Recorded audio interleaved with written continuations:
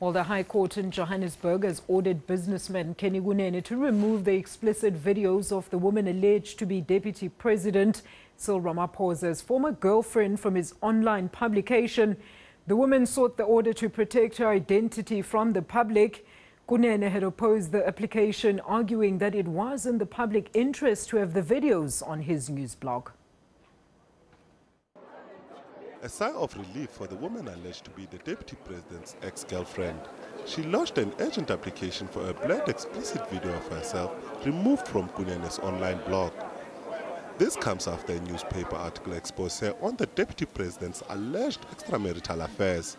Soon afterwards, he uploaded the video on his blog. Now the court says Kunene went too far as he failed to keep the balance between public interest and personal privacy and dignity in the matter. The court ordered an immediate removal of the video and that the online blog desist from using the applicant's pictures in future. We're still in consultation with our clients going forward, but I think the most important part at this point was to make sure that those videos are actually taken down and that no other videos are then posted.